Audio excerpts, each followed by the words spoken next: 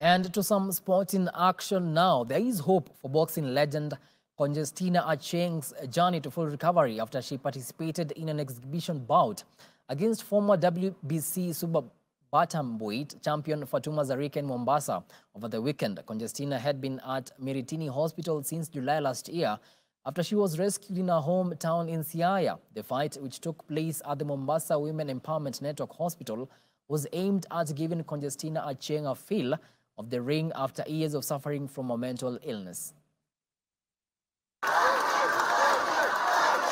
Mgonjwa ni kitu hiko ambapo mtu yote anaweza kuwa mgonjwa.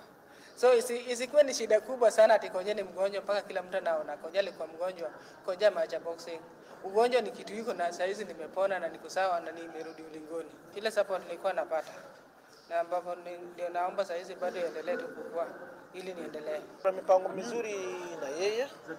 Na mpango mkubwa ni ile tu kukubaliana na familia, mtoto wake kwa hapa, dada yake kwa hapa, kukubaliana tuhakikisha kwanza harudi kule reserve.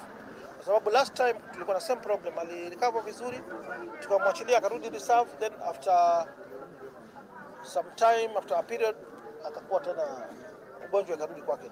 Mwaka uliopita aliweza kufika hapa na kuanzishwa matibabu na haikuwa rahisi.